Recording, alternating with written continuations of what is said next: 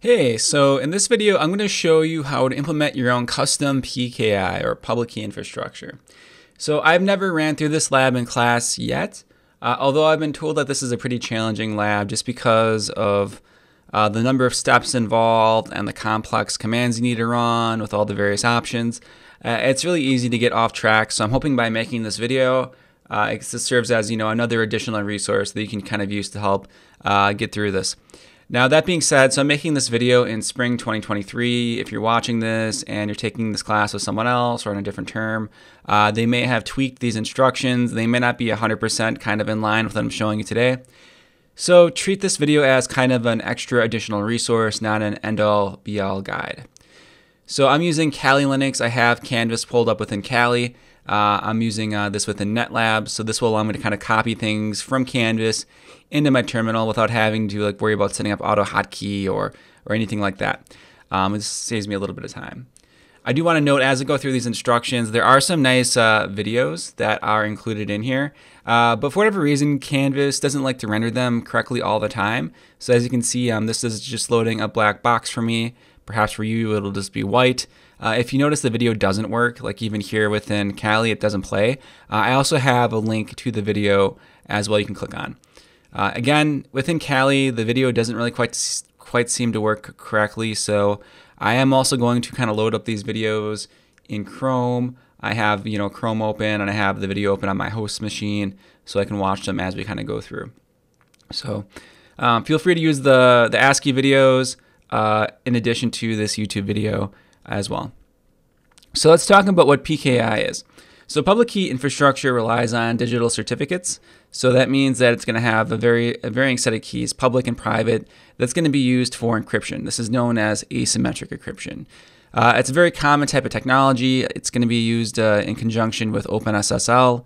This is, again, a very popular tool that's used by most organizations around the world, I'll say. And this tool is included in a lot of operating systems and Linux distributions, and it's already kind of built into Kali Linux. So for our demo today, it should be pretty straightforward. Now, the first thing we want to do is prep our environment. So I'm going to create some directories. This guide in Canvas kind of walks you through some of the steps. The video, the ASCII video that you can't see right now, walks you through some other ones. So I'm going to go ahead and I'll show you what I'd recommend that you do. So I'm opening up a terminal in Kali, just like that. And I'll make this text just a little bit larger so it's easier to see in your video screen. And what I'm going to do is I'm going to make a directory called SSL.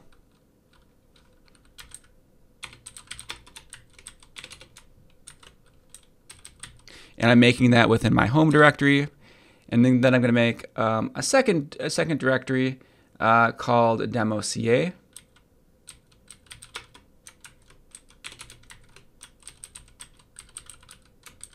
CA stands for Certificate Authority. And then I'm just going to check where I currently am. And I'm just in my home directory. And then I'll move into the demo CA directory.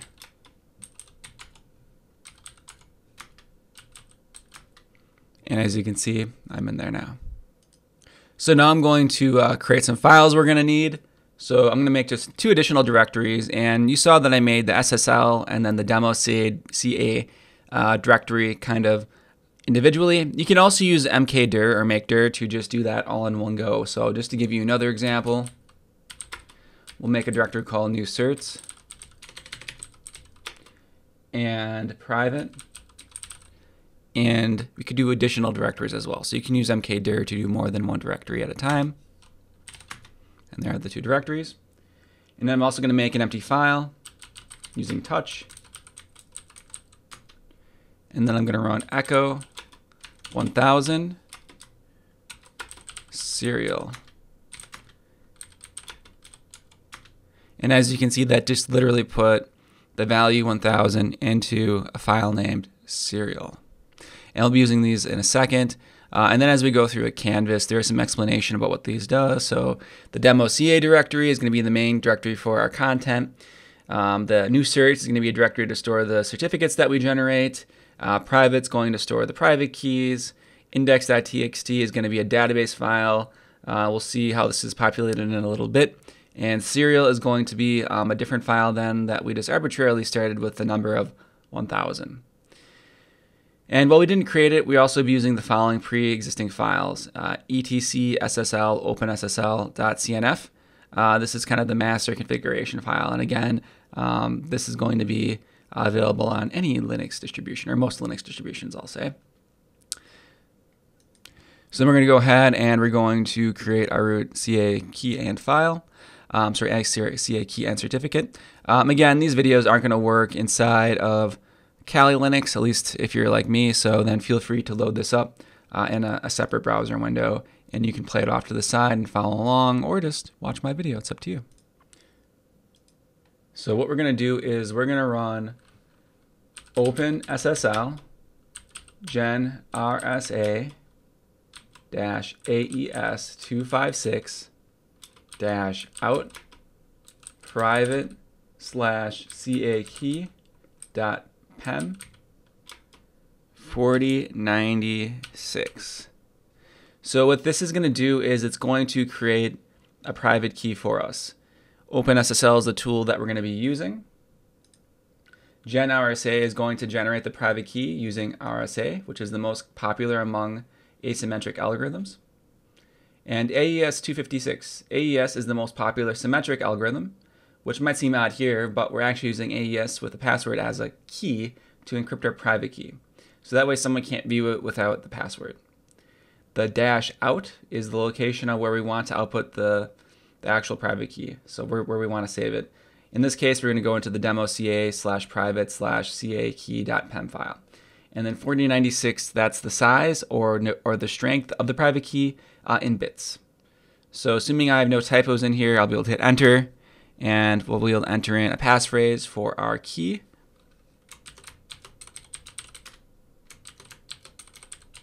So making a passphrase for my key. And now, if all is well, it's going to be in the private directory right there. So now we're going to create our certificate, and this is going to include the public key from the corresponding private key that we had just made. So the command for that is going to be openssl req x509. My cursor go? Sorry, I lost track of my mouse. -x509 -new -key into private ca key.pem days 7305 SHA-256 extensions v3ca _ca out ca cert.pem. So let's talk about what this command is going to do. So once again, OpenSSL is the tool we're using. REQ, that stands for the command to create the certificate signing request. -x509. This is our flag to immediately sign the certificate from the CSR in a single step. We'll see how this differs shortly. -new, we're creating a new certificate. -key, since we're creating a certificate which includes a public key, we also need to specify the matching private key.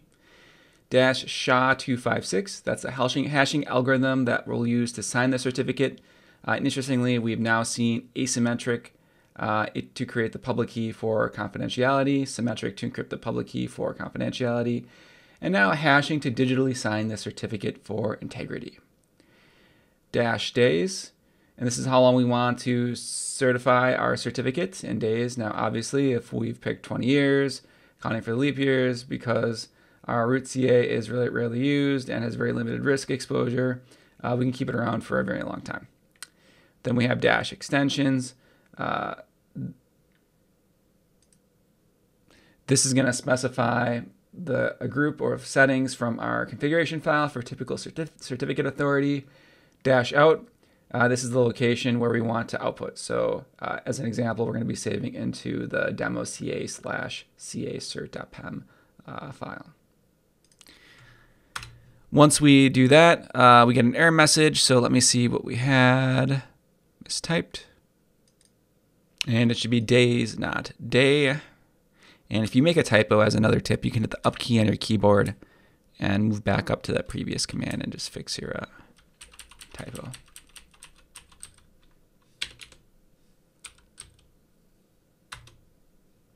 Type in our password for the key.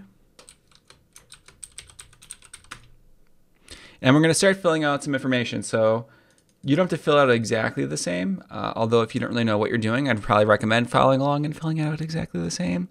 So US is the country, state or province, that'll be Wisconsin, locality, Pewaukee, organization name, you could do WCTC or spell it out. I'll do county. Organizational name, I'm going to leave this blank for now. Common name.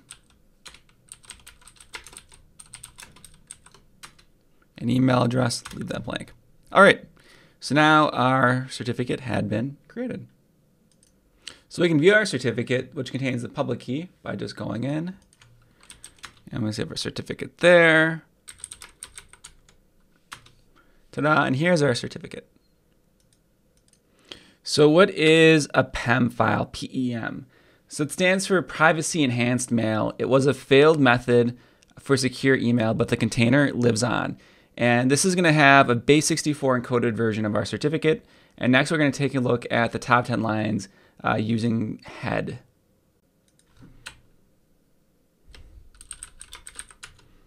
And there it goes. It prints the first 10 lines. We can also look at the certificate in more of a friendly format, and also check to make sure that it's in a valid format. So I'm going to type out this long command. It's going to be a little bit unwieldy. It's going to be multiple pages. You can type space to go to the next page, or just the Q button on your keyboard to completely quit. So let's go ahead and do it. Open SSL x509-in cert.pem no out -text pipe less. So we can see our certificate information, Wisconsin, Pewaukee, Waukesha County Technical College, and you can type space to go to the next page, or just the Q key on your keyboard to quit. And we can also run another similar command again to highlight the public key if you wanted to view the public key in the certificate. So to do that, I'm going to run it similarly, but I'm going to use something known as grep. And if you don't know grep, you will know it after taking either Linux Essentials or Bash Shell scripting.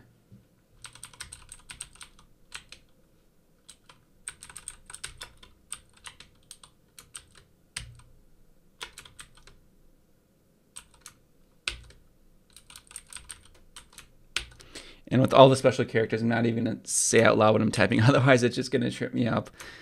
But you can follow along on my screen.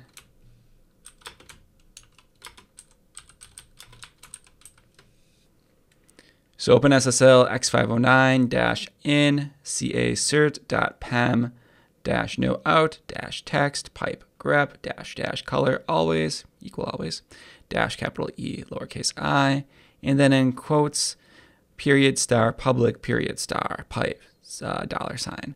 And this is essentially going to filter out our public key, and then pipe less RX. And ta-da, here it highlights the public key strength, 4096,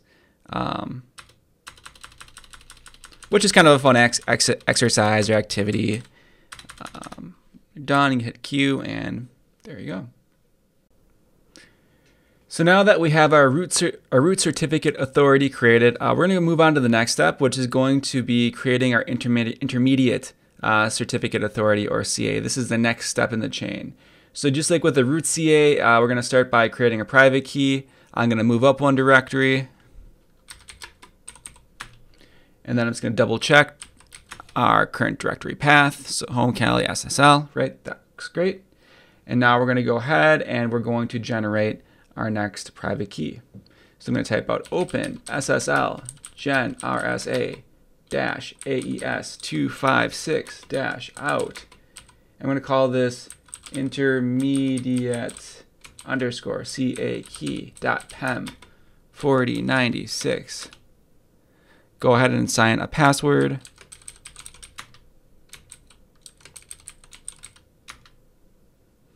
And now it has been created right there. And again, just like before, gen RSA, this generates a private key using RSA, which is the most popular asymmetric algorithm. The dash AES 256, again, we're going to recognize this as the most popular symmetric algorithm. Again, this might seem odd that we're actually using AES with a password to encrypt our private key, and that's so someone can't view it without the password. Dash out, this is the location of where we want the output of the key to go. So in this case, we're just going to put it in the same directory with the file name intermediate underscore CA key.pem. And then finally, the strength 4096. This is going to be the strength of our key in bits. So now that we have our intermediate CA key, I'm going to generate our CSR. And just as an FYI, be very careful how you name your keys and your certificate signing requests and your certs. I accidentally just overwrote at a very important file, so I've been spending the past 15 minutes or so kind of fixing my mistake. So yeah, just as an FYI, be careful. I paused the video and I made a mistake, so I'm fixing it and kind of redoing that part. So now for the CSR. So open SSL, rec, new, SHA-256, key, intermediate CA, key.pem, out, intermediate CSR.pem.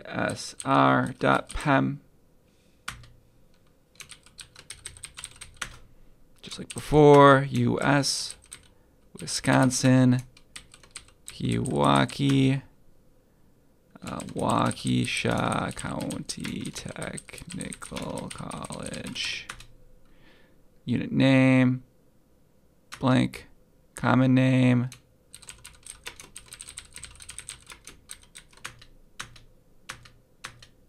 ta-da, just like that.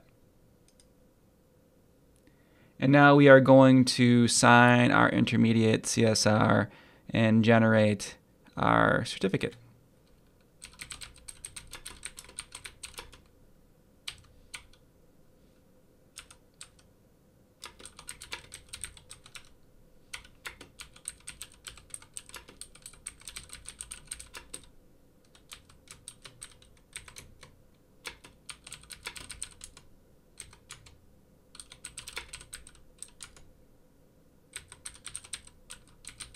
All right, moment of truth.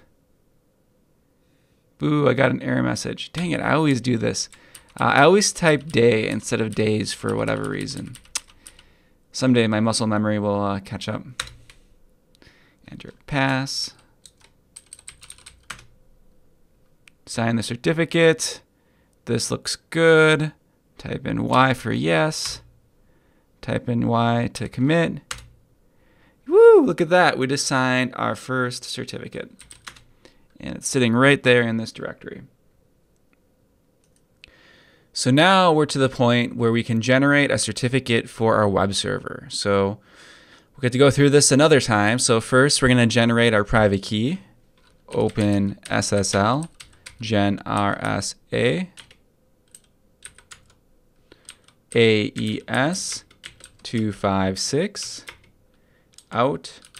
And generally the naming scheme for web server certificates is going to follow the host name and then something like underscore key.pem or something along those lines.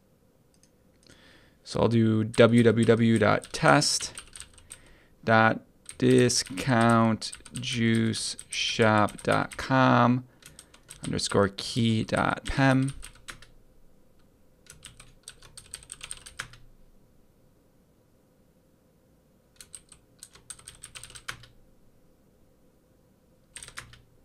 And there we have our key.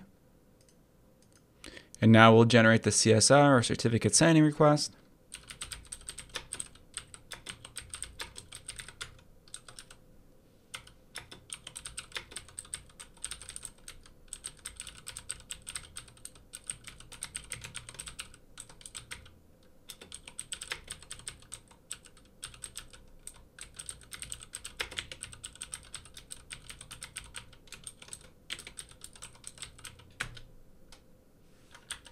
if I don't have a typo. So OpenSSL rec new SHA-256, the key, out, and then the file that I want to be the CSR.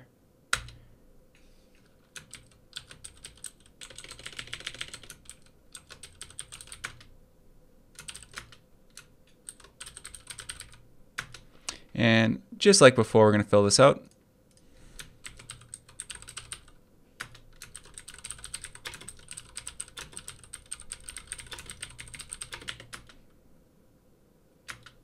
The common name for web servers needs to match up with whatever you want that domain name to be. So make sure that this item in particular is correct.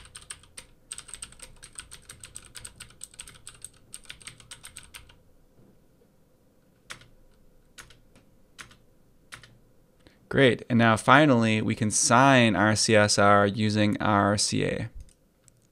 So to sign it, this is going to be a long command. I'll type it out, then explain what I'm doing.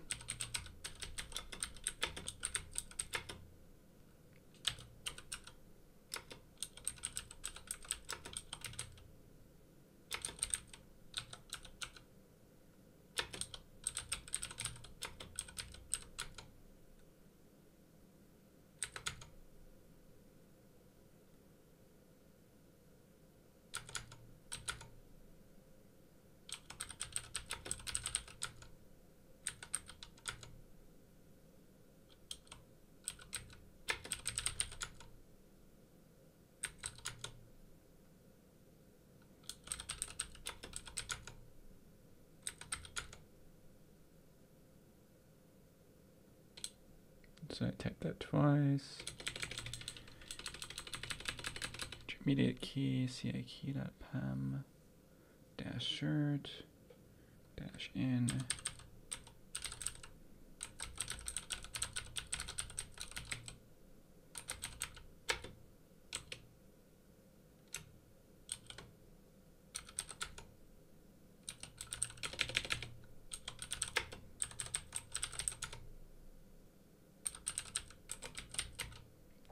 Okay, so essentially we are going to sign this for 1 year using our intermediate key and the intermediate certificate, and we're going to take our CSR and generate our web server certificate, this .pem file.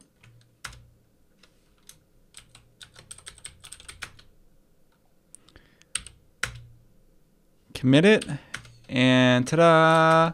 We have our certificate. Isn't that exciting? So let's take a look at our database file.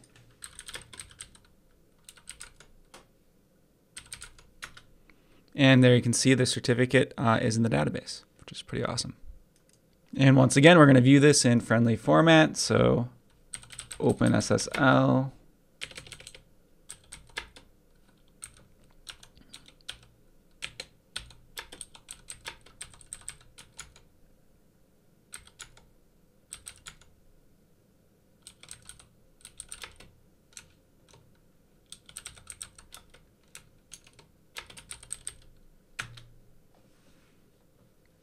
And you can see the important part, once again, is that common name to make sure that matches up with your domain of your website.